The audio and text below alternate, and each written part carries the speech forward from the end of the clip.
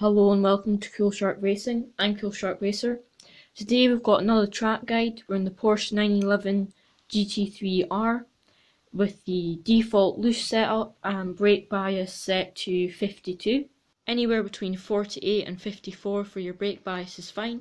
I have all my assists off apart from ABS, which is on low. So we're going to have a quick clip of the lap and then an in-depth view.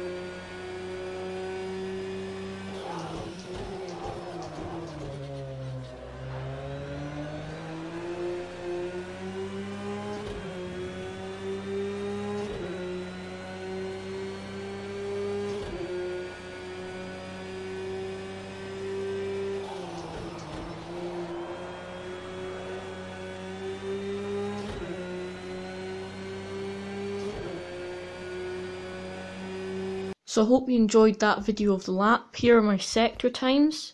The lap was a 1 minute 32.703. There's definitely a few more tenths to find there, but now we're going to have an in-depth look at the lap. So coming into turn 1, we want to be on the left hand side of the track, braking at the 100 meter board. And remember, this is a very wide track, so you want to use all the track. Get a late apex here so we can get a really good exit on this long straight afterwards. Back end may step out just a little bit, so just try and be smooth with your throttle. Coming to the right hander, we want to slowly turn in when we see this 50 meter board on the left hand side. We can allow the car to drift over to the left and then make sure we're on the right coming into the braking zone.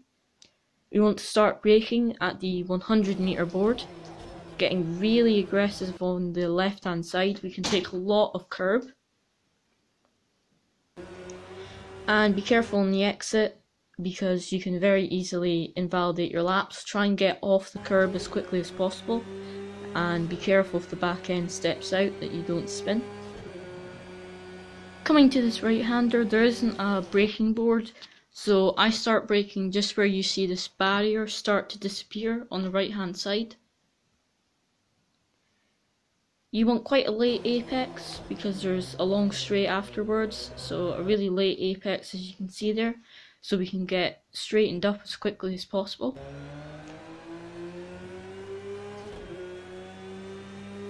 Coming now to the left hander, we want to start braking at the 100 meter board on the right hand side.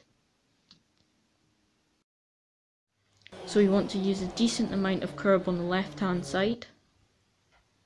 And then for the next corner, we want to just lift off the throttle a little bit. We don't need to brake, and start turning in about here and just lift off the throttle just a little bit so we can make the corner. Coming to the right hander, we want to brake at the 100 meter board on the left hand side. On the right hand side you'll see that there's two curbs, so we want to have a late apex and be apexing the corner just at the end of the smaller curb on the right hand side, and then using all the track on the exit as well, making sure we have a good amount of speed coming into the final corner. So if you have a higher brake bias, the back end may step out a little bit, but you want to start braking at the 50-yard board. As you can see, I've got my brake bias at about 52, so it slides just a little bit. so you can decrease your brake bias coming into that corner if you like. But that finishes that lap off. I hope you enjoyed this track guide. Comment down below what tracks you would like a track guide for.